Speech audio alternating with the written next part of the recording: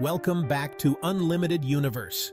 Today we're going to dive into one of the most fascinating planets in our solar system, Mars. You've probably heard it called the Red Planet, but what makes it so special? Is colonizing Mars really in our future? Let's find out. Mars is the fourth planet from the Sun and the second smallest planet in our solar system, just after Mercury. It's about half the size of Earth but has captured the imaginations of scientists, engineers, and science fiction lovers for centuries. Known for its reddish hue, thanks to iron oxide or rust covering its surface, Mars has a landscape full of craters, volcanoes, and valleys. One of the largest volcanoes in the solar system, Olympus Mons, is 3 times the height of Mount Everest. Unlike Earth, Mars has a very thin atmosphere, made mostly of carbon dioxide. This means that it doesn't trap heat as well, so temperatures can drop as low as -80 degrees Fahrenheit at night. It also has wild dust storms that can cover the entire planet for weeks. One of the most exciting discoveries about Mars is the evidence of water.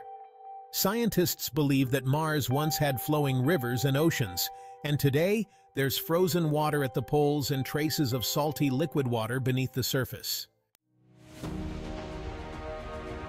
Exploring Mars has been a priority for space agencies like NASA and ESA. We've sent multiple rovers, like Curiosity and Perseverance, to explore the surface.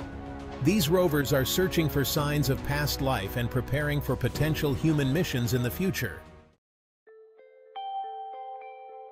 Which brings us to the big question: could humans live on Mars? While Mars isn't exactly a vacation spot, scientists are working on ideas to make it habitable. We'd need domed habitats to protect us from the harsh environment, advanced technology for farming, and a way to generate breathable air. Entrepreneurs like Elon Musk, with his company SpaceX, are even planning missions to Mars, with the ultimate goal of establishing a human colony. Musk's vision? A self-sustaining city on Mars by the end of this century. Of course, there are major challenges. Mars has high radiation levels due to its thin atmosphere, low gravity, and no magnetic field to protect us. Any future settlers would need serious protection and advanced technology to survive long-term.